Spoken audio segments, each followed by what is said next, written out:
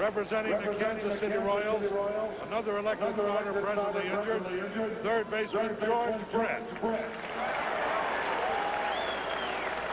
Catcher Darrell Porter. Pitcher Larry Gura. From the Milwaukee Brewers, the third injured starter, the manager of the Kansas City Royals, Jim Frey.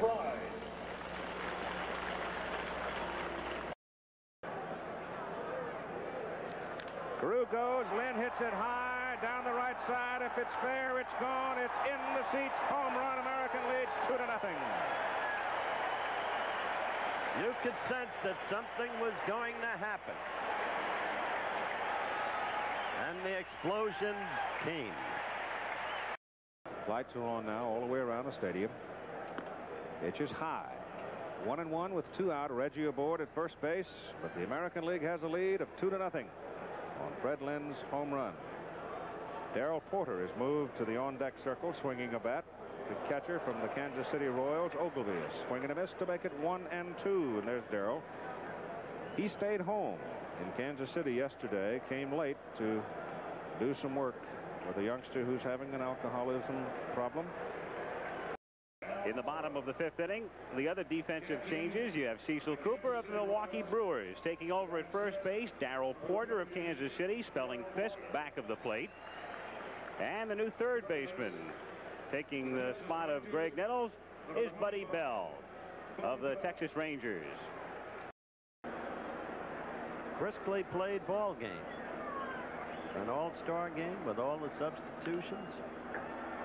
Randolph will handle this one, maybe not. Reeds a slow runner, and then Willie throws it away. Kenny is on his way to second, but Porter backs up the play, throws down to Yount, and they nail him.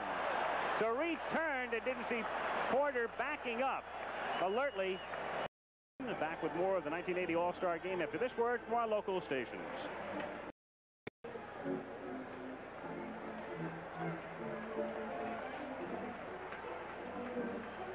Well, there's a look at that last play. The ball actually kind of handcuffed Willie Randolph. He ran it into a short hop. It bounced off his leg. Then he had time to still get him, but he threw it down in the dirt by Cooper. But here's a great heads-up play by Darrell Porter.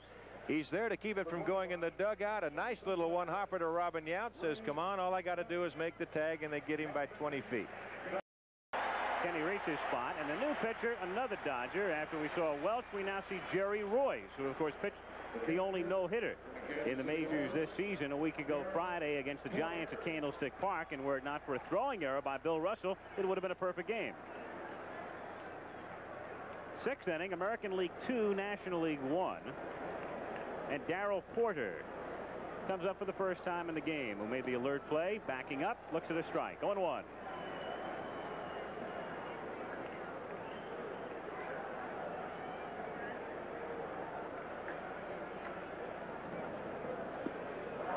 This might have been the last place Darrell Porter thought he would be, Howard, in late March and early April in the All-Star Game.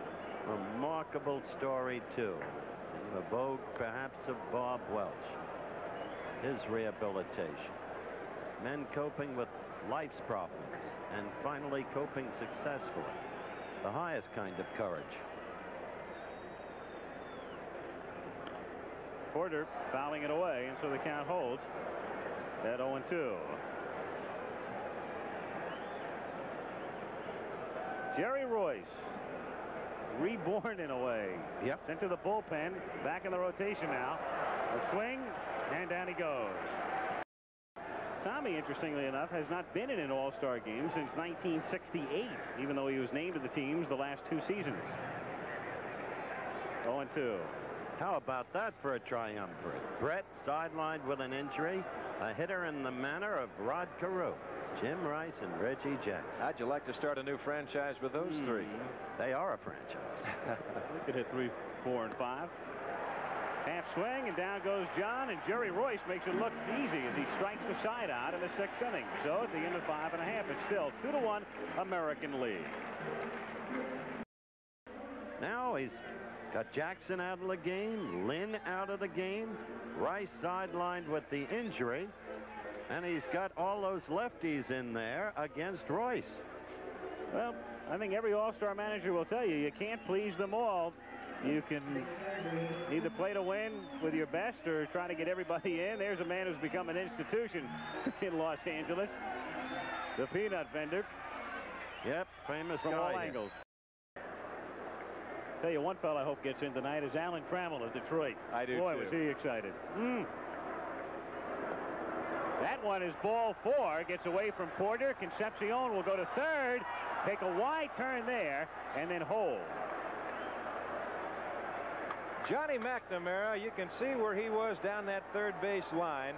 John was an excellent third base coach when he was over with the California Angels, and we'll look at this pitch again. That ball just sinks, and that actually handcuffs Porter. That ball really sunk. And now Darrell has to get on it in a hurry. Here comes Concepcion around. Now you don't even see McNamara. He is way down the line. He's letting Concepcion come as far as he can and says, that's all. Hold it right there, pal. Good work by Johnny McNamara. Porter charged with a pass ball, so runners at first and third, 2 down. Phil Garner takes outside. Porter having a tough night. Darrell saying, man, I haven't caught many sinker ballers like this, maybe. Steve has got good action on his fastball. You can see that last. Darrell, it just hit him on the top of the glove. It never got him on the front part of the glove. 1-0 on Garner.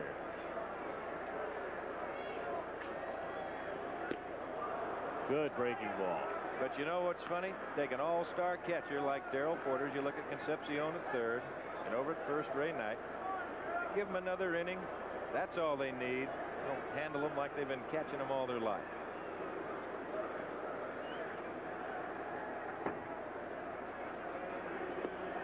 Swing and a miss. 1-2 on the Pirates' second baseman. He keeps it down, I'll tell you. Keep that breaking pitch down there and that sinker down there, and you're going to win some ball games. Steve, right now, record is 7-6. I don't know whether that's indicative of the kind of pitching that he has done all year long. A good ERA of 3.10. Knight goes. Garner takes inside. The throw goes through, and then Gritch goes back to third, but Davey is back in safely as Knight is in at second. That was a heads-up play by Bobby Gritch. They didn't have too much of a chance to get Knight. Bobby just came up in front of the bag to cut off the throw as we look at it one more time. And he's hoping that Concepcion is going to come down a little bit into no man's land where they can get him. But they can't. Davey just bluffed a little bit and got back under the tag. The count on Garner is 2-2.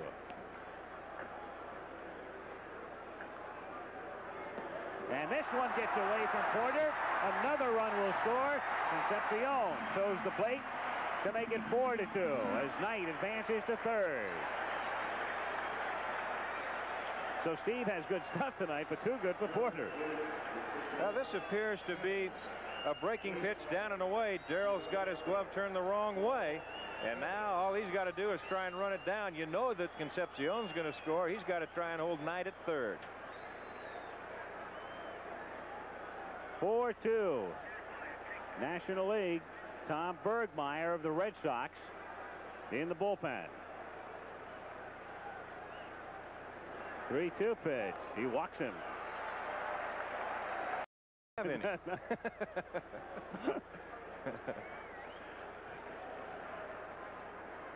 They send Garner. Pitches outside. The throw going through. Not in time as Knight holds at third. Bobby Gritch arguing just a little bit with the second base umpire Nick Colosi. Bobby trying to convince Colosi that he got him up in front of the bag before he reached the full impact of his slide. Clearly safe. Tagged him late. Well, there it is up on the new Diamond Vision board at Dodger Stadium. 56,088. And as we look down from the helicopter, the largest crowd to ever watch a game in Dodger Stadium. For the Minnesota Twins, right fielder. And the welcome up on the new board. We thank you. That last inning became suddenly untidy for an all-star game. Porter having all that trouble with Steve. But on balance, it's been an interesting game.